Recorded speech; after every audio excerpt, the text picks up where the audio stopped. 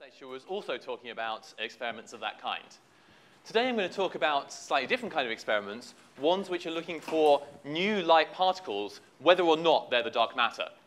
So a lot of the particles that occur in BSM theory, such as the QCD axion, are motivated somewhat independently of whether or not they actually do make up all of the dark matter in our local neighborhood. The QCD axion still solves the strong CP problem, even if there's a very, very small present-day abundance, which you wouldn't be able to detect through the kind of experiments that we are talking about.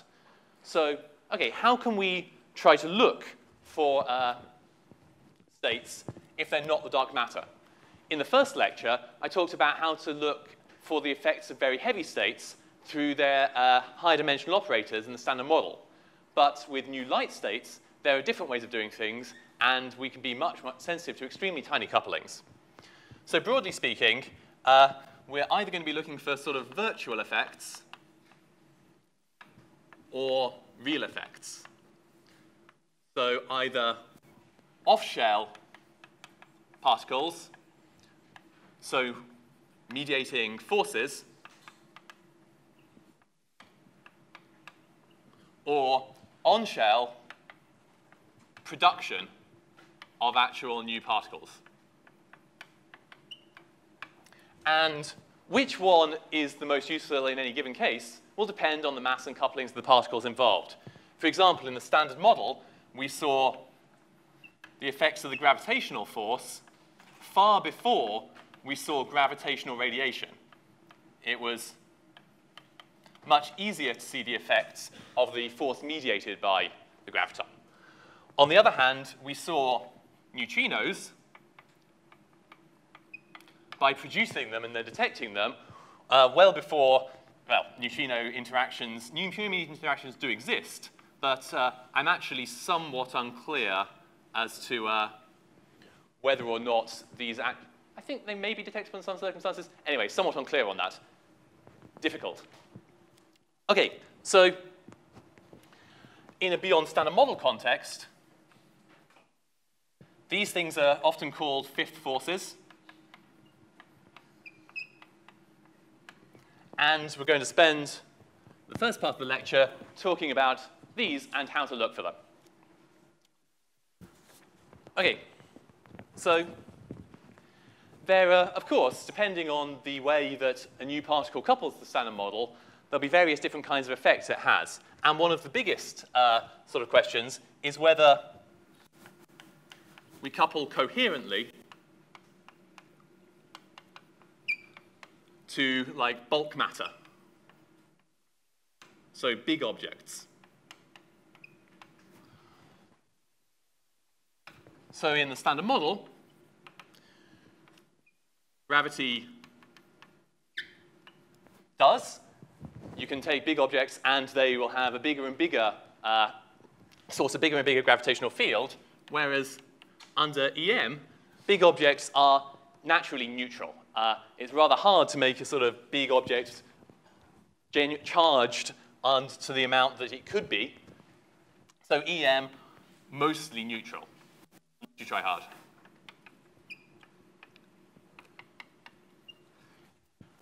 So there's going to be the question of, given our coupling, are we going to get big objects sourcing bigger and bigger fields?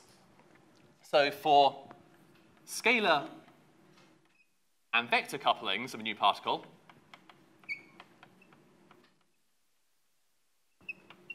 so the kind of couplings we talked about in the atomic clock section yesterday, so things like a coupling to fermion mass-like coupling, or a coupling to kinetic term, or things like that, or some generic coupling of a vector, say A prime mu, to some set of fermion things in the Standard Model. These will generically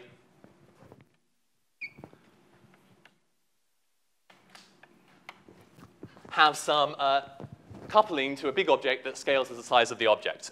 Effectively, these are coupling to something that looks like a bit like the sort of mass or whatever of the object, which is going up as it gets bigger. On the other hand, axion-like couplings, pseudoscalar type.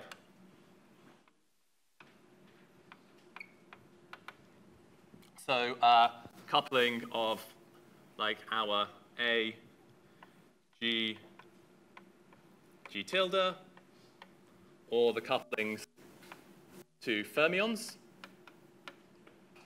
So there's a lot of F's there. Let's do, say, electron. Because of the parity properties of these couple to spin.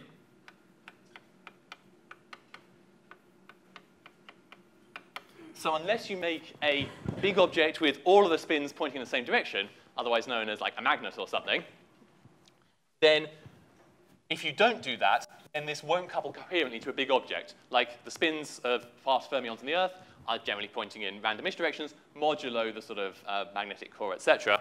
But these kind of particles, unless you have some coherent spin thing, won't have a volume scaling coupling to matter. OK, so the easiest things to look for, certainly if they're long range, are going to be these kind of couplings. And we'll focus on the scalars because these are somewhat easier to treat. OK, so let's say that we have some scalar. So we've got our scalar phi. We've got our usual conic term. We've got some mass for it. And then we've got some coupling, say, to, I don't know, to nucleons or whatever. Then, as we'll go over in the problem sheet, if we have some source, so some collection of nucleons or whatever at the origin, then the phi that we set up will be of the Yukawa form. So you'll have a e to the minus ur over r. So this is what we work out on the problem sheet. It's, of course, also very standard. So at small radii, so at r significantly less than the quantum wavelength of our scalar, then this looks just like inverse square plus some constant term plus small corrections. If we're at r significantly larger than the quantum wavelength of our particle, then the thing that dominates is the e to the minus mu r part, and we're exponentially suppressed.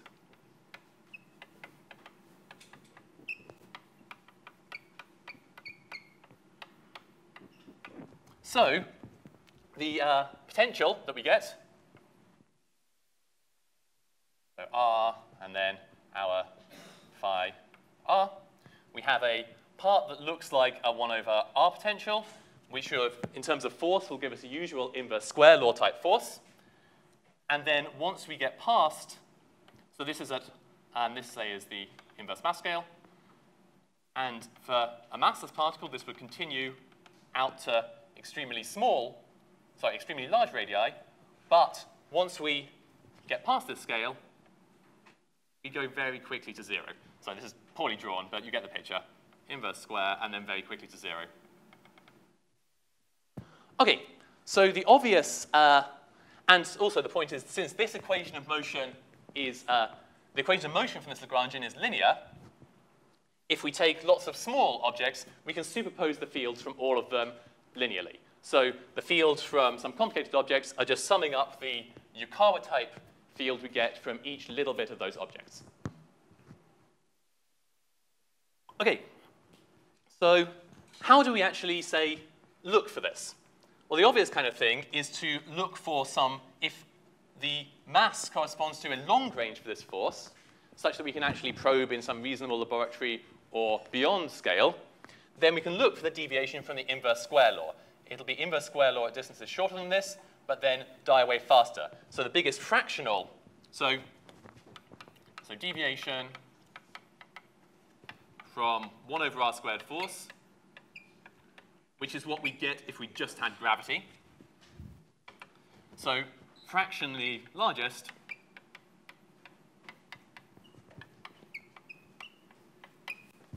at distances of order the inverse mass scale of whatever our new particle is.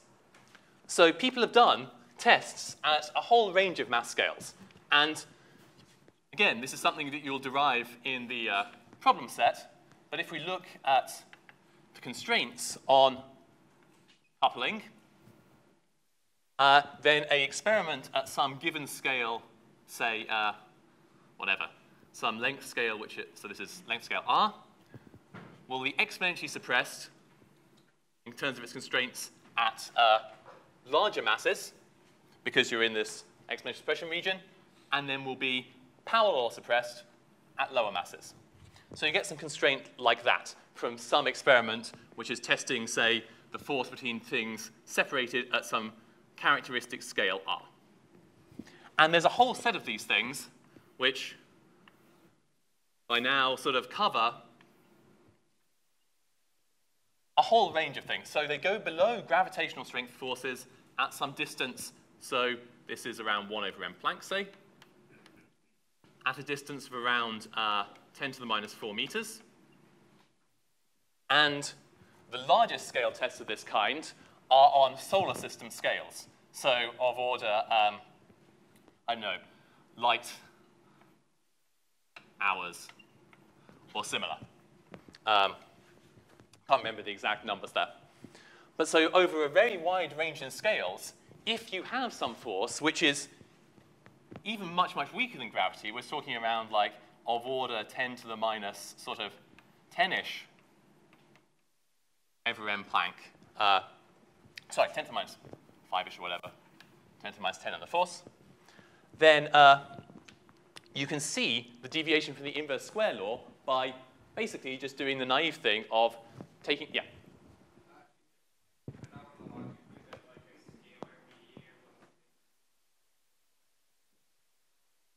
Okay, so, well, a scalar mediator will generally make it so that everything is attractive or everything repulsive. A vector can have positive and negative charges. That's one feature. In terms of, so if you just have non-relativistic matter all of the same kind, and you are looking for, say, the difference between some additional scalar and vector components, then that's not going to be the easiest thing to check directly from that, I think. Certainly in terms of its behavior, in terms of radiation and stuff, and in terms of relativistic seconds, there'll be differences. But yeah, come back to that one. Okay.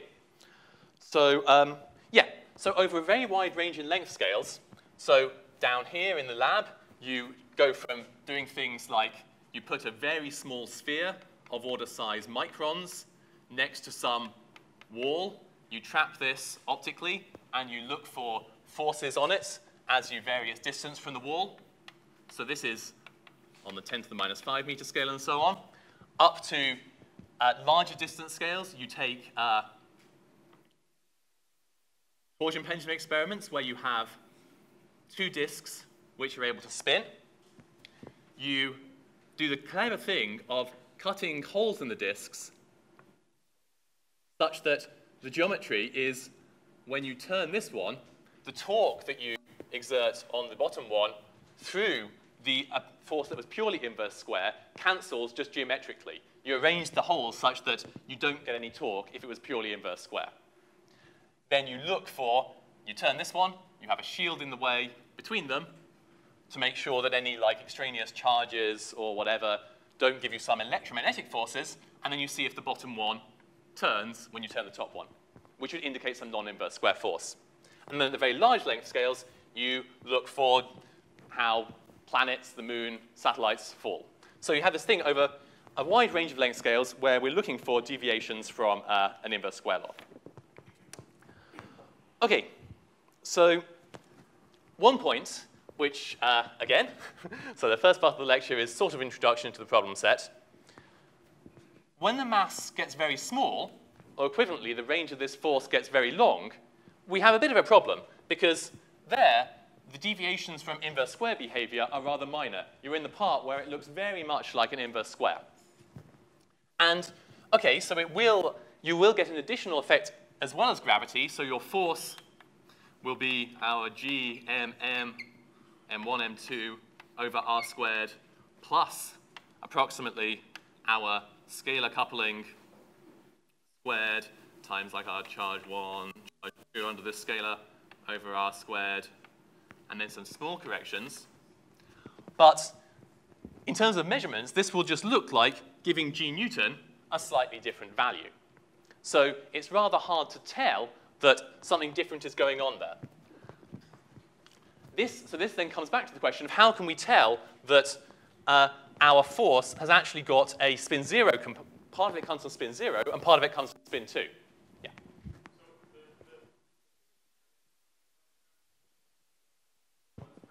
Exactly. That is coming right now. Yes, sorry, that was just, that was the intro to this.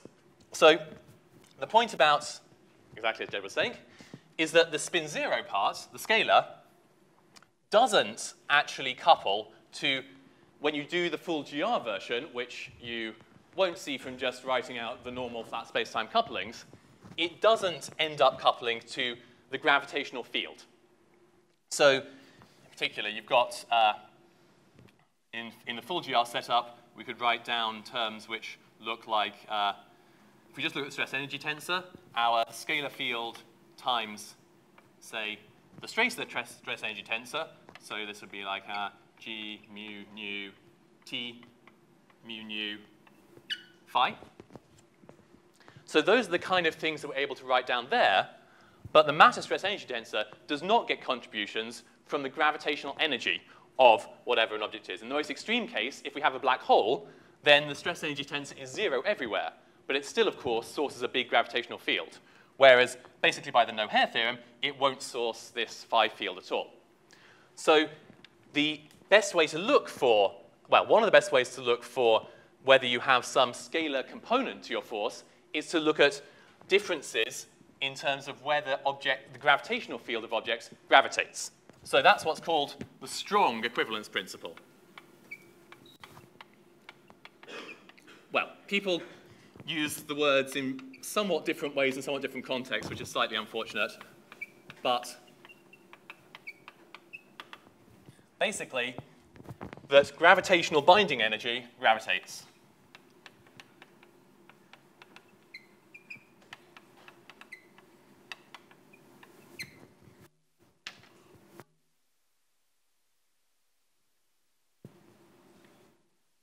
So you'll work out one of the consequences of this in the problem sheet, but another would be that if we had some scalar component of the force, then let's say we have the sun sitting there, we have the Earth, and we have the moon.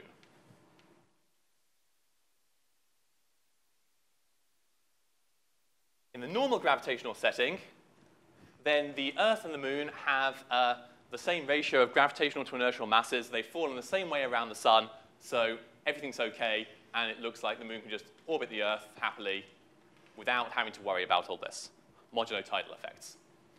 If you had, now the Earth, though, has a different ratio of gravitational binding energy to its total mass than the moon does. It's more tightly gravitationally bound. So if you had some scalar force that didn't actually get sourced by gravitational binding energy, then this is called the Nordveld effect.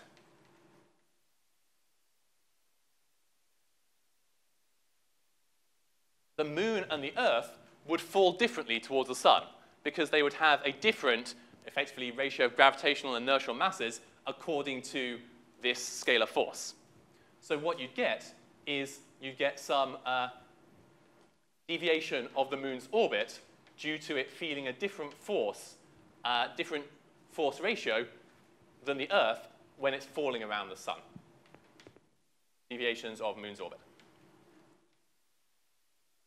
And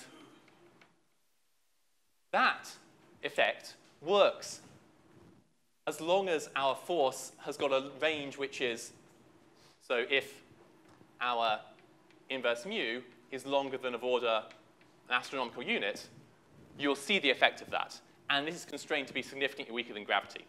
So even in this case, if you go to very large masses, you find that, I can't remember where the exact thing is, but somewhere around here, the strong equivalence principle tests rule out larger couplings than gravity, even at extremely small masses. Okay, but there are also constraints that are usually even stronger from something called the weak equivalence principle. So the strong equivalence principle was that gravitational energy gravitates in the same way as normal energy. The weak equivalence principle is that the ratios of gravitational to inertial. Sorry, I'll see if there's a better chalk anywhere.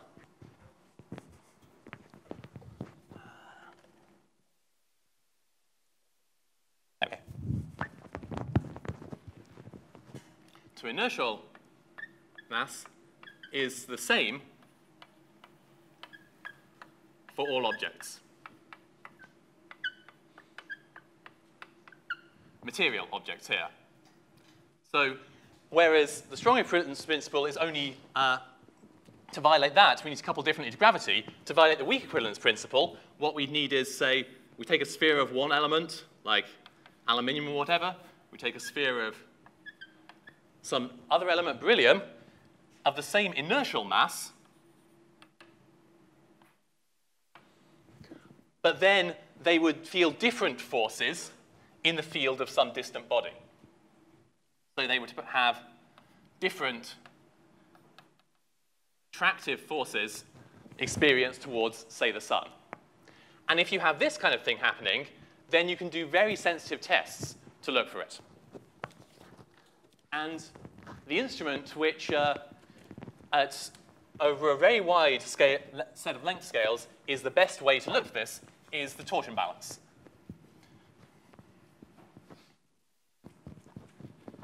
And this does something quite clever.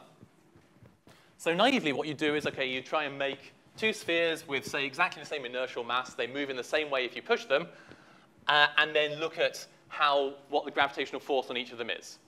But that is going to be a pretty error-prone procedure. You need to try and fabricate things of exactly the same mass. There's a lot of experimental awkwardness there.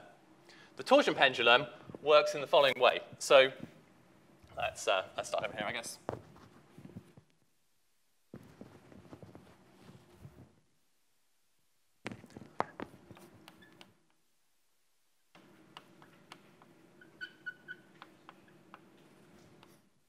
So it's basically what you might think. You have some fiber, and then mounted to the fiber is some arm, and at the end of the arm are your two test masses.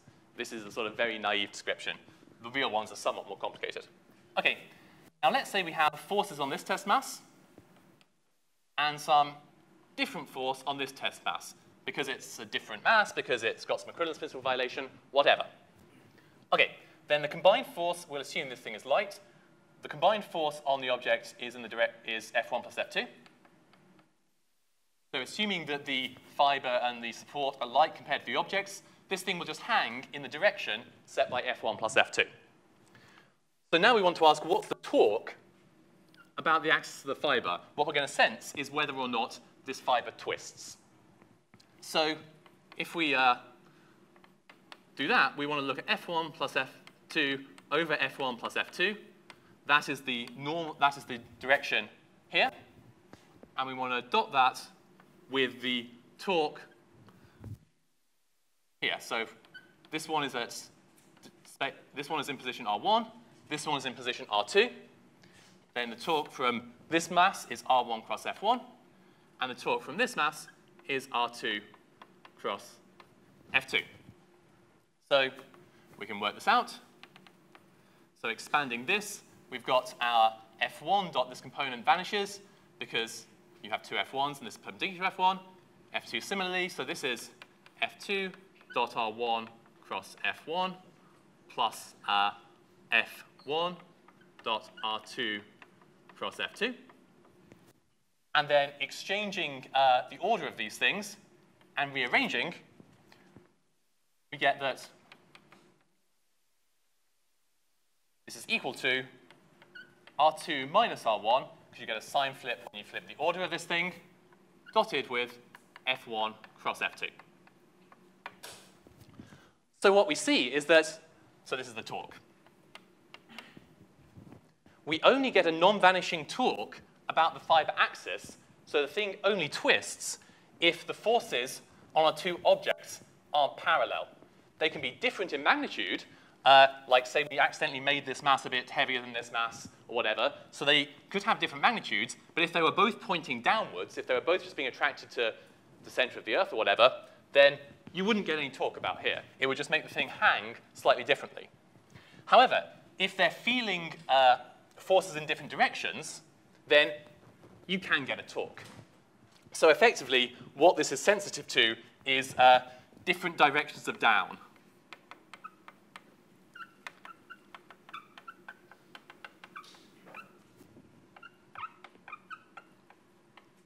Okay, so that's cool, but how do we actually get that? Because if we were just sitting above a spherical Earth, then even if they are attracted like differently to it, because you have some weak equivalence principle violating force, then they'll both just be attracted downwards. You won't actually have this directional difference.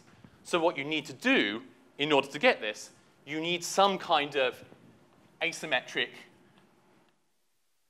source distribution.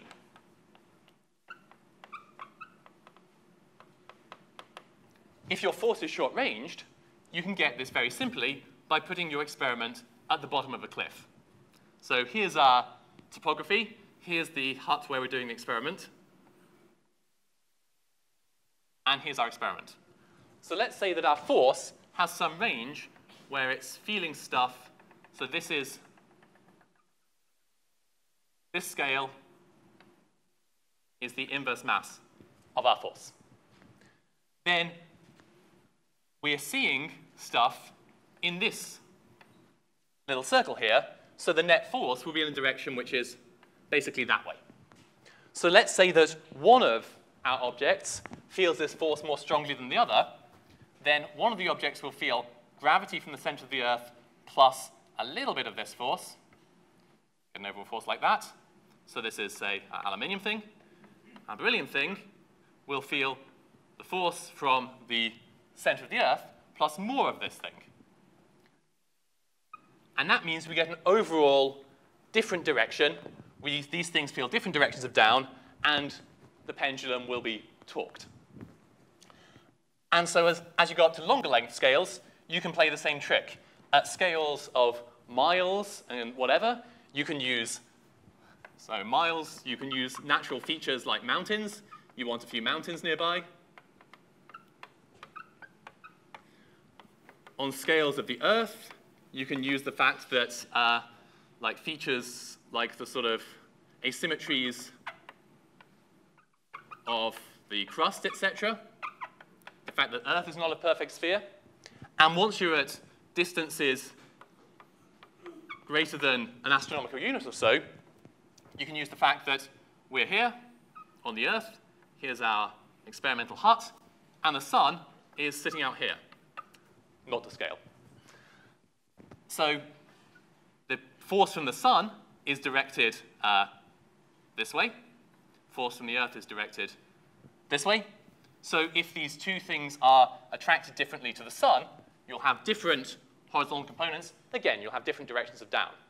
So across length scales all the way from of order meters to however long you want, you do have, in the neighborhood of us, an asymmetric source distribution.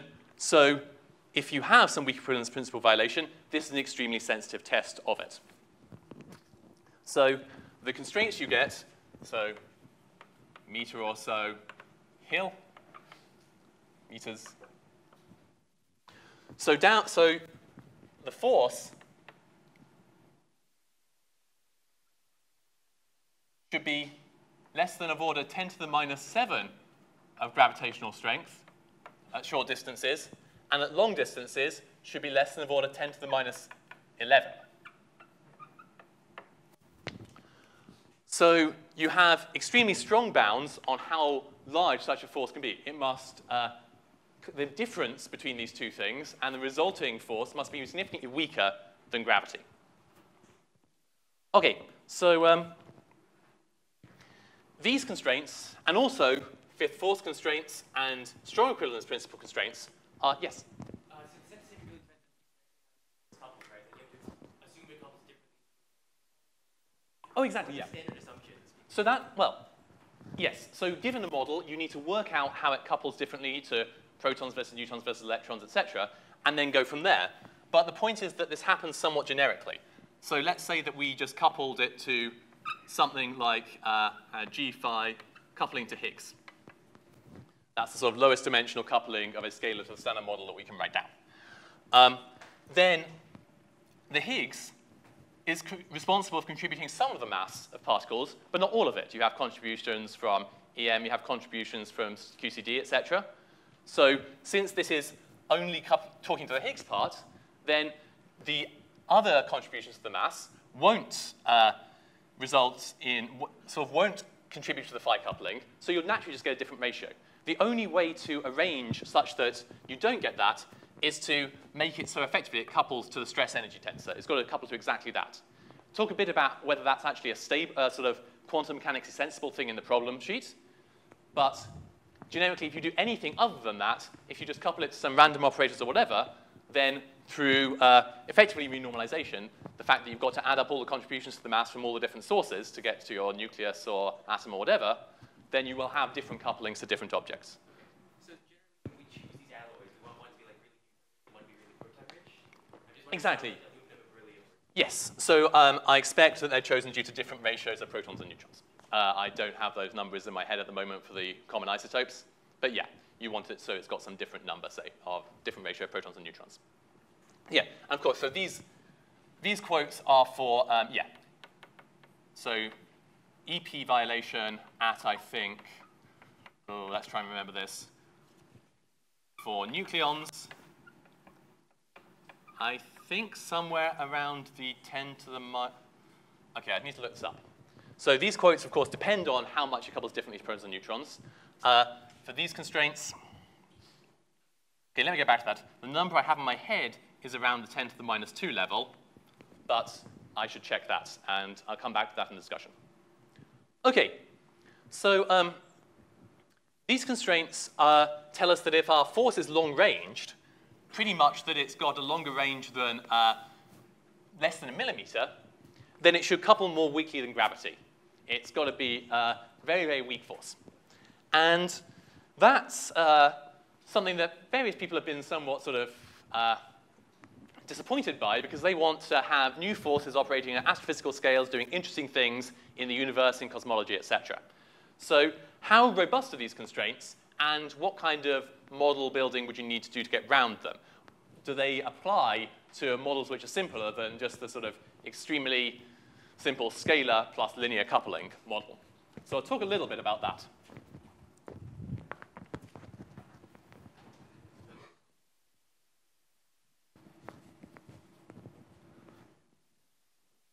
And the answer is not always. In some circumstances, you can have what's called screening. Okay, so the general idea here is we're going to add some nonlinear part to the equations of motion. So previously, if we just wrote down our thing, and we have some coupling, let's just for simplicity say it's coupling to mass density here. This could be like our M neutron, like coupling to fermion masses or whatever. We'll just put a rho in here, which we understand to mean the standard model sourcing for it. And so this was the model we had in mind in all of the discussion so far. And this is linear in phi.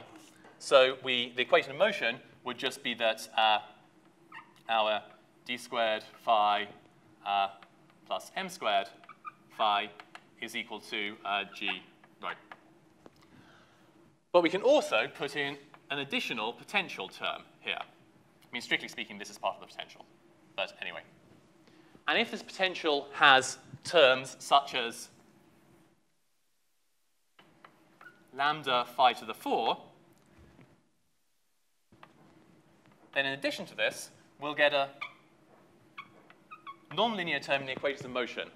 So whereas previously, we could just take our sources, we could take the Yukawa field due to one source, so this was a e to the minus mu, like x minus x1 over x minus x1. You take the field from this one, e to the minus mu x minus, if this is a position x1, this is a position x2. x2 minus x over x minus x2. And then we can just add these up to get the field from both particles, or both little bits of elements of matter or whatever. Now we can no longer do this, because we have a nonlinear term here. So given an object, we need to actually solve this equation and figure out what's the overall field. OK, so for a complicated object, or even for a circular object, this is not sort of a problem with a sort of trivial solution you can just write down. But effectively, what's going on is that if we have a value of the field phi, then instead of just a half m squared phi squared, we've got lambda over 4 phi to the 4 term.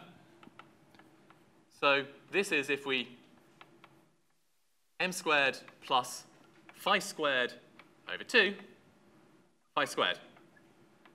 So if phi has some overall value, then that effectively looks like, oh, sorry, lambda, of course. Then it sort of looks like we've given it some effective mass squared, which is the original mass squared, plus lambda phi squared over 2. So roughly what it's going to be is that in areas where phi has got big, it looks like it's got some larger effective mass. And as we wrote down earlier, a larger effective mass means that it drops off faster. So let's see what that sort of implies in action.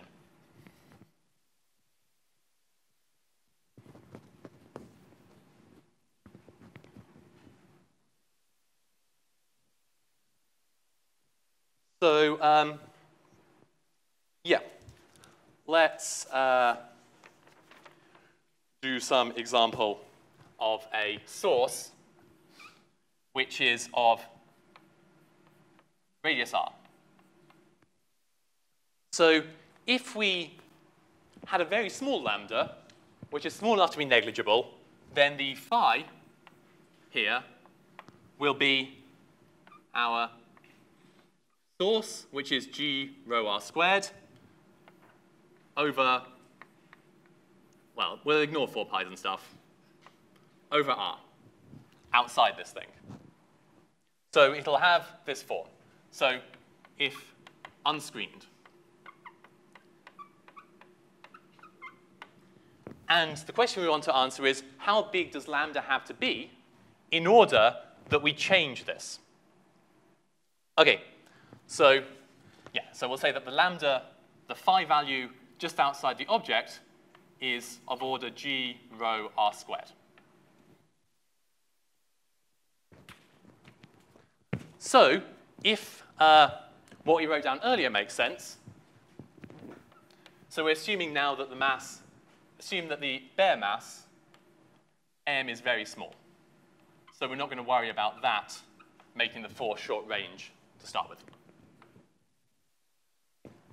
So we've got our effective mass here, if we believe this, which is of order lambda phi just outside the thing squared, which is, goes as lambda g squared rho squared r to the 4. And parametrically, we'd expect this to matter if, so matters if the effective mass squared is larger than of order the scale of variation in this field. If the mass is small compared to the scale of variation, it's not really going to make any real difference. So this condition is the same as saying that we want the size of the object to be, so rearranging this, this is the same as saying we want the size of the object to be larger than 1 over g to the 3rd, rho to the 3rd, lambda to the 1 over 6th. And if we do a sort of similar question, we say we have some large region of constant density. Then if we just look at the mass, then the sort of energy in this thing goes as minus g rho phi plus a half m squared phi squared. So the value, so dh by d phi equals 0, implies that phi is of order g rho over m squared. If instead, what's setting the value at which phi, so this is saying that the value in the middle of a big object when the mass is small compared to the size of the object saturates at a value of order this. The larger mass, the smaller the value you saturate at. So instead, if lambda is big, then we saturate when the new h, so the h, the important part is now our lambda over 4 phi to the 4 thing, and making that stationary gives a saturation value which scales as g rho to the third over lambda to the third. So comparing to this one, this is g rho over g to the 2/3 rho to the 2/3 lambda to the third. So comparing that to the effective mass, we see that we have the same kind of effective mass that we were getting earlier. This is just this thing squared. So in both of these cases, and in general, it acts like we have some effective mass which is set by this parameter. So the larger that lambda is, the larger the effective mass will be. And the more will be suppressed by the fact it looks like the force is shorter range than the bare mass would have told us. OK, so what kind of values for this parameter can we get? How much screening can we get with physical densities?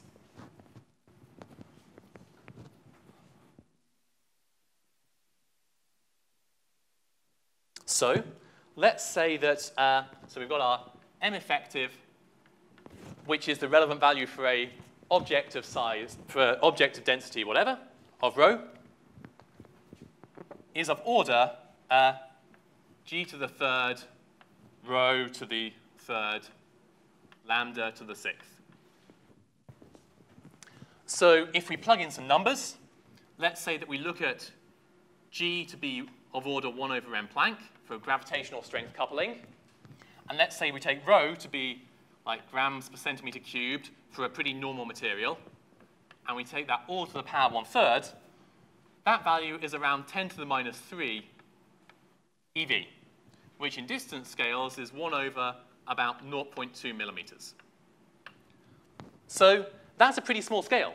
That's telling us that if we have an object which is of normal density, then whereas you might think that a long-range force where the range of the force was larger than the size of the object would result in the whole object sourcing the field, actually, it'll act as though it's only sourced by a very thin shell of the outside of the object. The field that you would have got from inside just saturates, and it's as if you just had the force coming from a shell of radius inverse m effective. So if you say were in this circumstance where you thought that your bare mass was of order much larger than solar system scales, so the force would be extremely long range, you can do all these tests. If instead it has a self-coupling, and this self-coupling can actually be tiny if all we want to do is take this, because it's lambda to the 1 over 6th, if we want to take this 0.2 millimeters and make it like a few meters or a kilometer or something, like for an astrophysical object, even for very, very small lambda, we can significantly suppress the field sourced by large objects, and so make it that these tests don't actually apply anymore. OK, So this is a cool idea. So this is called the thin shell effect. And it means that, yeah, our tests won't work as we thought they would. Similarly, in a torsion pendulum setup, if instead of the whole kilogram sphere of aluminium and beryllium feeling the force of the Earth or the Sun, you only have 0.2 millimeters of the outside of the sphere and a little bit of the rock nearby sourcing the field, then you're not going to get a big signal. However, this is still, if you sort of take the theory at face value, not enough to sort of make it easy to get very strong forces. And the reason is that due to this thin shell effect, things no longer look inverse square. So let's say that,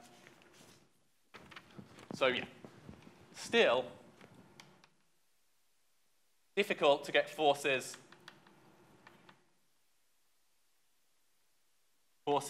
stronger than gravity.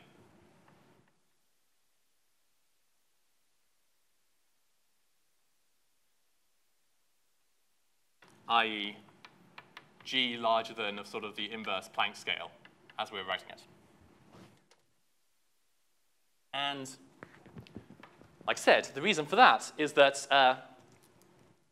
if we take let's say we take a small object, then which is smaller than the inverse mass scale associated with its density, then it will source the field from throughout. It'll look pretty much like an inverse square potential. If we have some larger object where the size is of order the effective mass squared, then the field will just starting to feel these nonlinear effects, so it'll have some more complicated profile. Drawing these things out so this is sort of, that was our R and phi axes. It'll have some more complicated profile where it'll do something and then flat inside. It'll do something slightly odd inside, then we'll do something non-inverse square because it's still nonlinear in the nonlinear regime just outside. So you'll get some funny profile which doesn't look inverse square. So around distances of order the inverse effective mass, force violates the inverse square law strongly.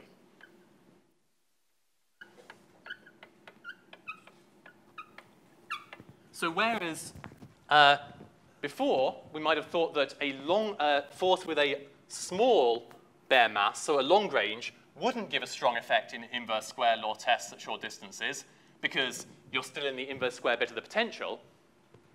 If it's got this screening effect, then actually it can because it's got a different effective mass around materials. So, okay, numerically, what kind of bounds do we get here?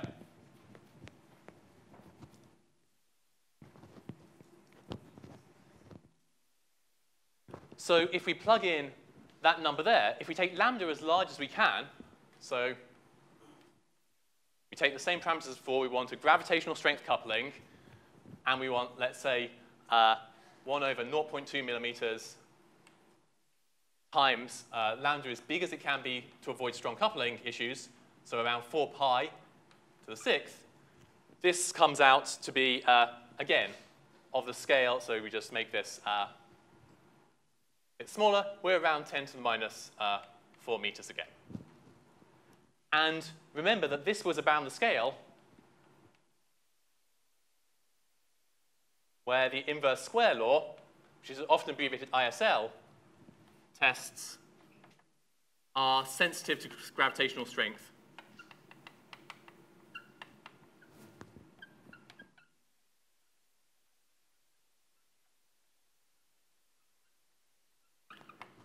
So what you'd want to try and do is make the screening so strong that everything except tiny objects was screened, and you could get away with it because tests of the forces from tiny objects are bad.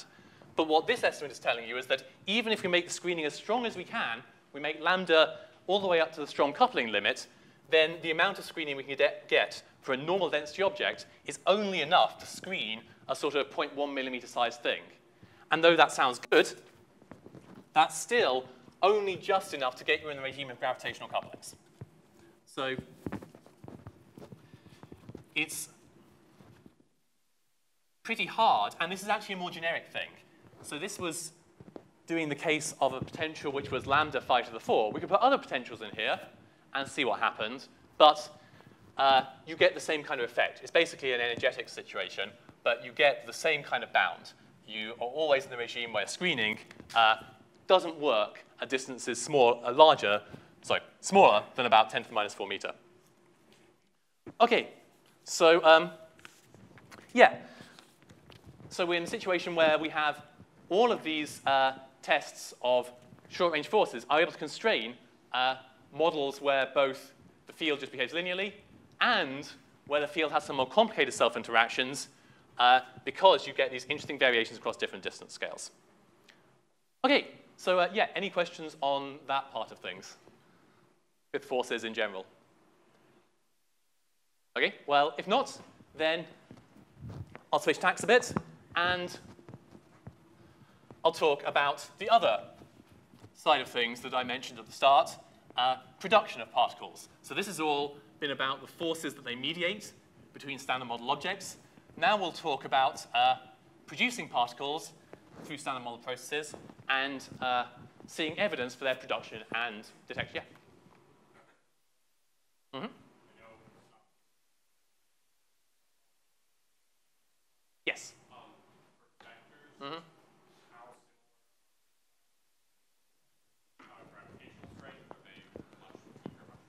So it depends on the kind of vector. So, yeah, okay. So for vectors, there is one particular kind of vector where none of these things apply, and that's the dark photon. So if you have the, so if coupled to EM, so we have our A prime mu and then J mu, which is actually the electromagnetic current. So we're just coupling like the standard model photon, but with some reduced strength. Then our bulk objects are neutral.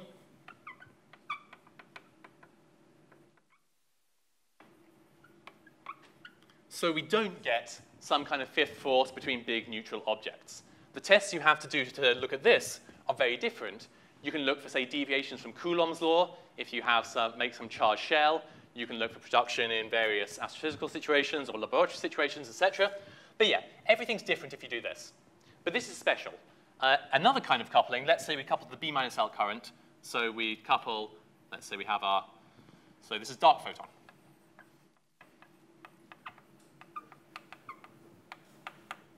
Let's say we took the other current that's easy to have a light vector for, which is B minus L. So this is also, the point is that these are the two conserved things within the standard model.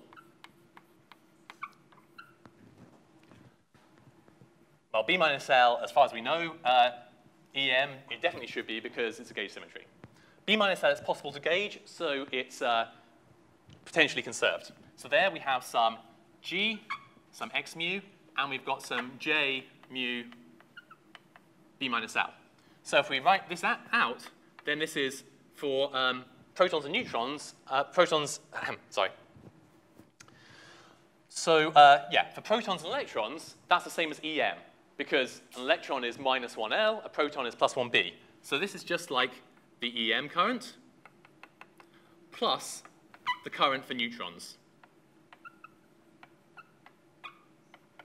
So this tells us that if we have some matter, then the EM thing is neutral because the protons and the electrons cancel, but we get some overall thing from the neutron current, so we do get bulk matter couplings.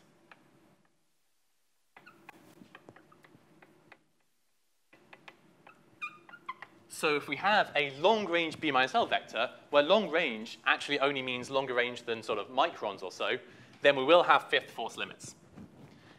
Going beyond this, the situation is actually somewhat more complicated because we'd be coupling to a non-conserved current. Now, you all know that a gauge boson has to couple to a conserved current. If it doesn't, then everything goes to hell. The sort of deformation of that is that if we have that X mu couples to J mu like SM, and J mu SM not conserved,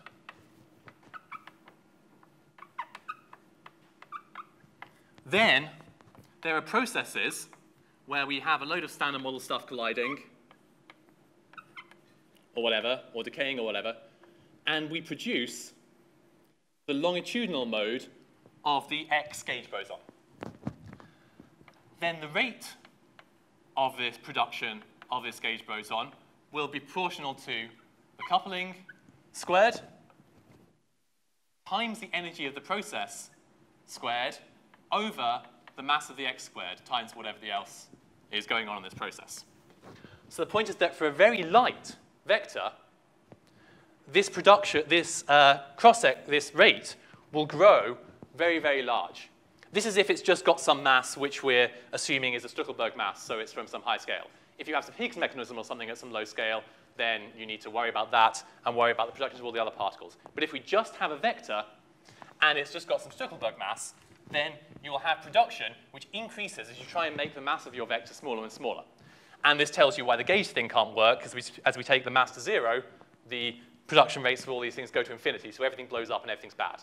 So that's sort of the quantitative version of why you can't couple a massless particle like a photon to a non-conserved current. OK, but then that means that if we look at sort of the plot of like mass of our particle and a coupling of our particle, we've got all of our fifth force things which have their usual behavior and whatnot. But we also have processes happening at high energies. So this is like LHC or something, where we have some very high energy, and now we have some enormous ratio of energy over the mass of this vector, if we say down here. So these processes, instead of just lurking around at very high masses and high couplings, like they do for, say, a B minus L vector or whatever, actually look like this in that case. They get better and better in terms of coupling as the mass goes down, because it depends on G over mx. So the point is that for an extremely light vector, which couples to a non-conserved current, the situation is actually somewhat different because the theory is kind of a bit sick. So you need to make the couplings incredibly light in order not to have high-energy stuff mess with you. So these are the two examples that make sense and give you nice sort of long-range phenomenology. And this one doesn't, and this one does give you fifth forces. Beyond that, everything goes a bit weird. But yes, I mean, this implies that your thing is an EFT and has to break down at some scale set by the mass of the thing divided by the G. So yeah, everything has to be completed at that scale, which is not the case for the dark photon or the B minus L. Those can just be good up to whatever scales. OK, so yeah, that's why the situation for vectors is somewhat more complicated. Theoretically, scalars are somewhat simpler. Yeah? No, self-interacting vectors are non-abelian gauge theories. Oh, right. So people certainly consider those, and people consider dark sector versions of them as well. People consider what would happen, OK, you have dark QCD, or something like that. And there's enormous literature on that, and that's a thing. But in terms of having, you might worry if you're going to make the mass very light there. Having some, say, dark QCD with some extremely long confinement scale, like cosmologically, things might get a bit weird there. But people have certainly considered this, and there are many papers on it. OK. Sorry, a bit of an aside there, but useful to understand these things. All right, so let's go back to where we were going. So like I said, all of this stuff was to do with forces mediated by this new particle. But in addition, we can look for the effects that come from producing this new particle and then detecting that it's being produced. Either, like Tracy was saying the other thing, by seeing that some energy has gone missing and the consequence of that energy going missing, or by actually just producing it and then it hitting something else, and you detect physically it hitting something else. OK, so I mean, all of these things have been used, and we'll talk about a particular thing that I very briefly went over yesterday, which is stellar cooling. So the idea there is that we have our star, and we have a very hot inner core. And in the same way that if we produce neutrinos in this hot inner core, then they can just, with very high probability, make it all the way through the outer layers and up to infinity. If we produce new particles, they can do the same thing. OK, so let's try and do more than we did last time and do some quantitative estimate of this kind of thing. So let's take the example of an axion, like you've heard about many times by now, and let's look at the photon coupling like we were doing for direct detection. So we're going to say that we have our G, A, gamma, gamma, our A coupling to the electromagnetic field strength, FF delta. OK, so we won't be able to do a proper estimate because this actually involves a lot of messy integrals over Boltzmann distributions and things. But extremely roughly, the process that we're looking at is photon coming in, hitting another photon, and producing an axion. So this photon here might be coming from, like, scattering off an electron. So Primakov process. The rate for this, parametrically, so we just have 2 photons, axion. If we're looking at the rate for a photon to convert to an axion, then dimensionally, if our core of our star is at some temperature T core, which we'll just call T here, then this can only depend on the G squared from there, and then we need a T core cubed in order to make it up. And we'll have like pi's and stuff going on. So parametrically, that's roughly what we expect, if the only thing that matters is the temperature of the core. OK, so then that means the production rate, so the number of axions that we produce per unit time, per unit volume, will be approximately the number density of photons times the rate at which they get converted to axions. Number density of photons is of order T cubed, so this will be our G squared T to the 6 over like, sorry, 16 pi squared or whatever. OK, and then that means that the energy that we lose from the star, so the energy per unit time that we lose will be of order the volume of the core times G squared over 16 pi squared times our T core to the 7. Because this is the rate of axion production times the energy that each axion carries away. Again, there's only one scale, the temperature, so it'll be about T to the 7.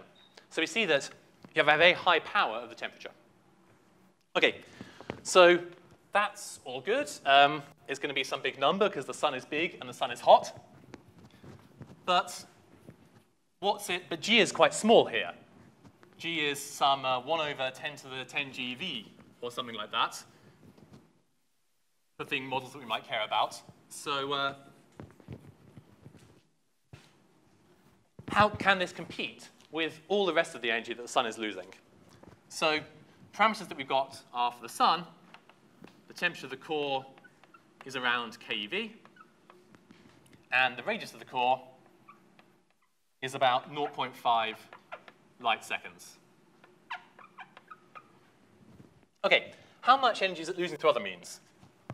Fairly obviously, the main mechanism by which the sun loses energy is just emitting photons from its surface. So you have black body photons being emitted from the surface and streaming out into space. So the power that the sun is losing like that is just set by the Stefan-Boltzmann law.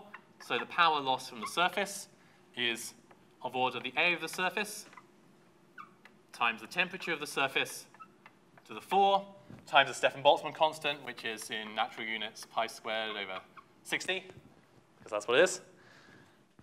The T surface is around 6,000 Kelvin for the sun. So Kelvin is 10, so let's get this right. So 10,000 Kelvin is around an EV. So this is somewhere in the regime of EV, which makes sense because it's emitting optical photons. So it's much, much colder than the core. And the radius of the sun is around light seconds.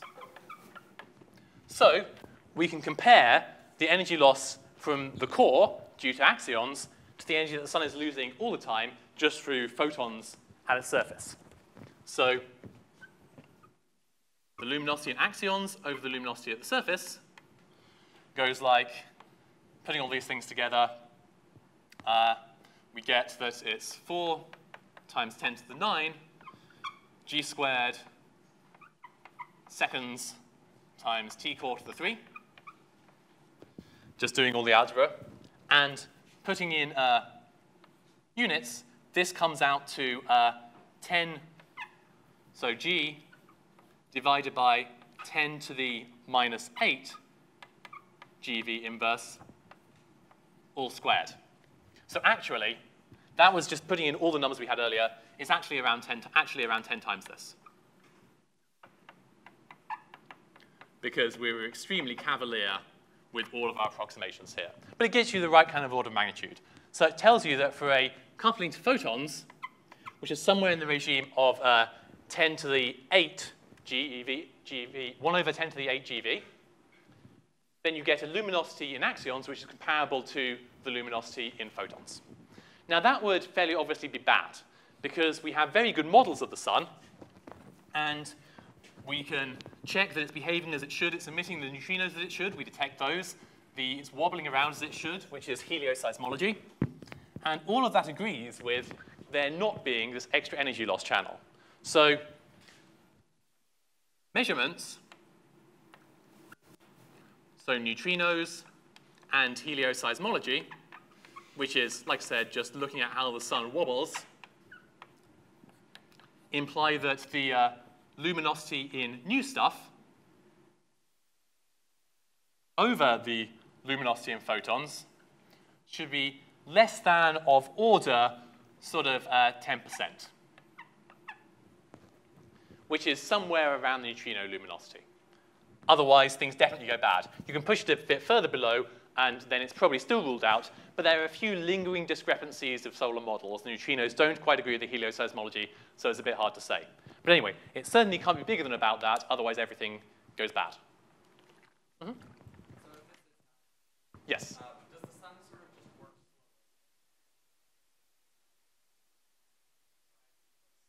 It actually goes the other way. It goes faster. Because what's happening in the sun is that, OK, you have all of the gravitational, so all of the stuff is wanting to collapse to the center. And what's stopping it, so you have all the gravitational force, which is making it want to go inwards. And what's stopping it is thermal pressure from the middle. So you have all of the kinetic energy of these things moving around, and the kinetic energy of these things, which is maintained by fusion reactions, giving you energy, stops it from collapsing. If you take energy out, then it's not able to do that as well, so it can't resist the gravity as much, so it contracts a bit.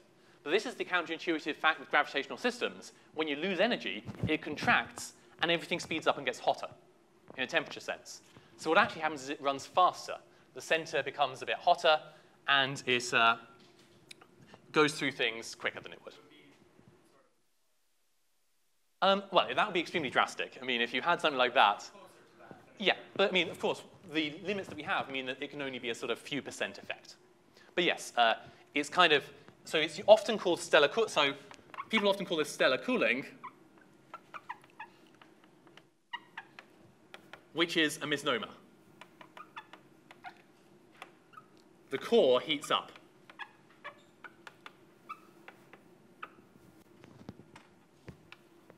Because of the gravitational contraction, which it can no longer resist as well. So that's the effect. OK, so what does this mean for our constraints on axions? So remember from last time that we had, in a QCD axion model, say, we had the coupling to photons was somewhere around 10 to the minus 3 of the 1 over FA in untuned-ish models.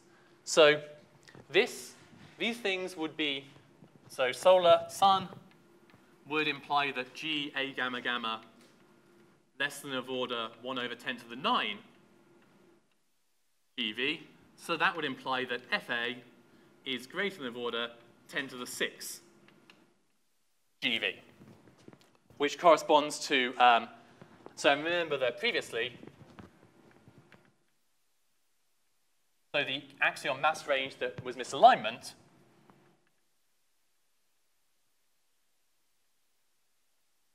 was FA of order 10 to the 11 GeV, and axion masses which were summed to around 10 to the minus 5 eV.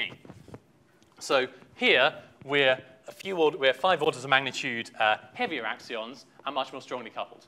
So this is telling us one thing, that the QCD axion parameter space that our direct detection experiments are searching for was safe, like we saw in the plot last time. But it's telling us that we can actually place a useful constraint on axions of, it's also telling us that for QCD axion, you'd be at a mass which was still lower than the temperature of the sun, so it all makes sense. The axion is light enough that you could actually emit it.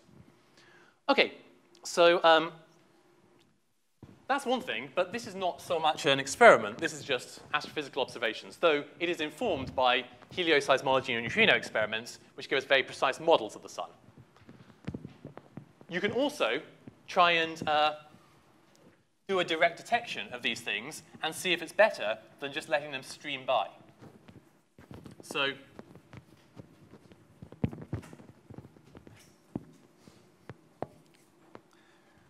the sun is a missing energy thing argument here. So we have that these things are emitted in the sun and just go out. But we can also see if we can produce them in the sun and then make some detector on Earth, like ADMX but different, and see if we can see the results of them actually hitting us. So is this useful, and can it let us do better than the naive energy loss arguments? Yeah. Yeah. Mm-hmm.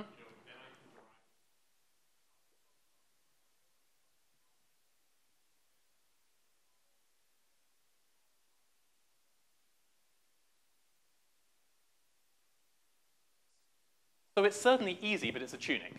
So effectively, if we have, so our GA gamma gamma is our sort of numbers times 1 over F, so it's like 1 over FA times some number which you get just from QCD stuff. So if you just had our AGG dual coupling, you get it from that. And then if you have some contribution from the anomaly, so you have fermion, axion, fermion, fermion, fermion the loop. So if you have charged fermions which also carry PQ charge, then you get contributions to the anomaly, plus some anomaly contribution. And this can get contributions from high-scale fermions as well, which are coming in. So Giovanni has a very nice paper where they do this calculation, get this number appropriately, and for different values for this anomaly coefficient, which can take some integer value, take some integer ratio, then you get different numbers here. But you'd need to tune it so you have some cancellation between these two things in order to get this to be very small. So you have a naturalist value, which is if these things don't cancel very much, and then for various values of this, you get smaller and smaller numbers, but you need to go to more and more tuned ratios here in order to get very small couplings to photons. So yeah, ask Giovanni if you want to know more. He is the expert on this. All right, so so back to the question of, can we do better than just letting these things escape into space? Can we try and directly detect them on Earth? And the experiment that tries to do that is called CAST. So it's the CERN Axion Solar Telescope, I think.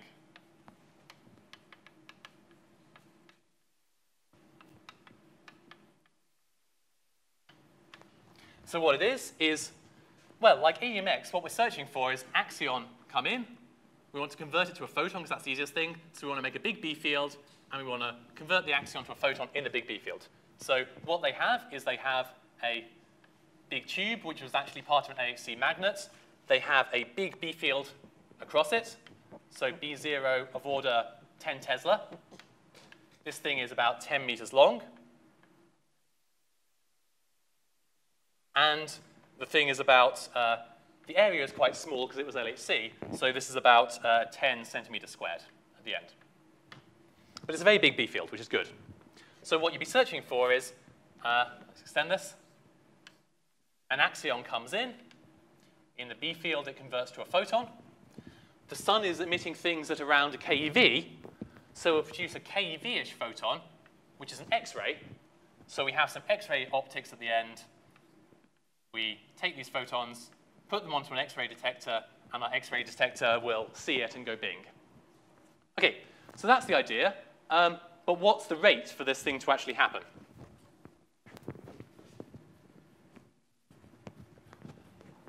So if the axion is very light, then we can convert coherently to photons, and the probability for an axion to convert to a photon is dimensionally, so it's got to depend on the coupling squared, it's got to depend on the B field squared, and the only other thing it can depend on is the length that we give it to do the conversion. So that gives us length squared. So then the other thing we need to know is how many axions are hitting us. So given the calculation before, axion flux, number of axions per second per unit area is, if we take G to be 10 to the 10 minus 10 GeV inverse, then this comes out as 4 times 10 to the 11 per centimeter squared per second from this kind of calculation done a bit more properly. Okay, so how many X-rays do we get? So that means X-ray flux gives us dN gamma by dt is our axion flux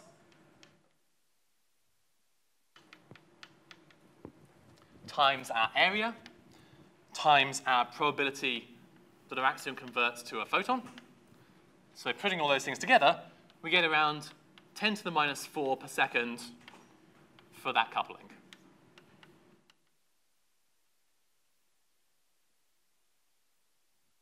So we see that even if we're at, so the limit from the sum was about 1 over 10 to the minus 9, sorry, 1 over 10 to the 9 GeV, even for couplings which are an order of magnitude, oh, sorry, this should have been squared, of course.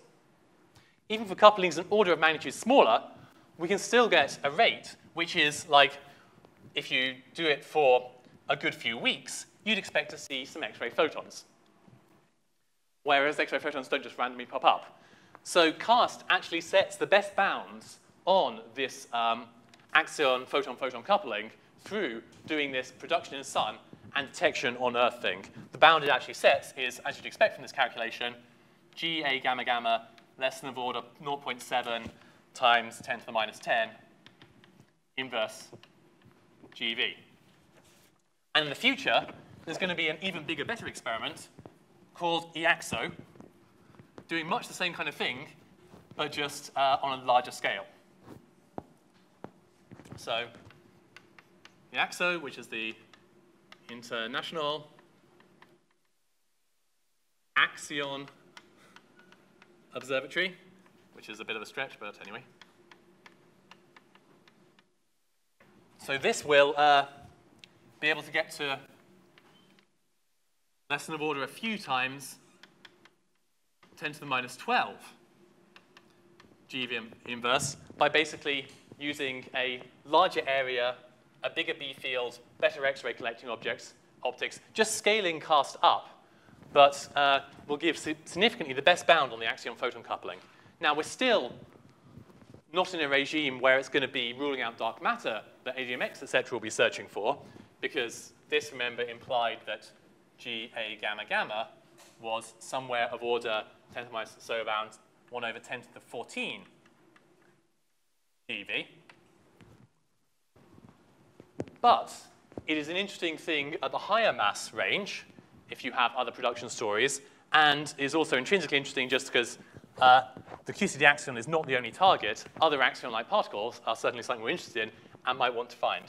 So this is a nice example of an experiment which is using both astrophysics and precision detection techniques on Earth to put constraints on light particle models. So yeah, OK, I think now is question time.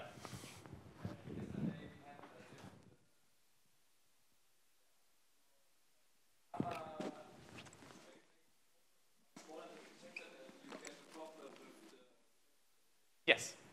But here you don't, because the axion is emitted relativistically. So that's the point.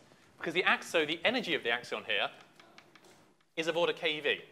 And down here, the mass of the axion is, say, well, we're looking at 10 to the minus 5 eV.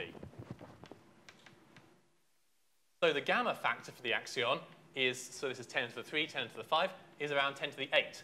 So it looks, if we plot an omega k thing, like it's almost on the light cone. It's like somewhere here. And we want to convert to a photon. We had a problem before because the axion was non-relativistic. Here it's super relativistic, so conversion to a photon is just fine, which is why exactly why we can use a big thing and still get coherent conversion, and it's all good. So that's easier to see in relativistic axions because of that. Yes? Mass for the range anyone cares about, or do they drop off at some point? So they're flat. So it depends what you mean by care about. For the QCD axion, pretty much yes. But towards the higher end of the mass range, so okay, here's our MA, here's our GA gamma gamma. So this is our sort of 1 over 10 to the 10 GeV or so. Bounds are like there. Now we can work out where this craps out, because what we want is that, so the momentum, so we've got that our omega squared is equal to k squared plus m squared.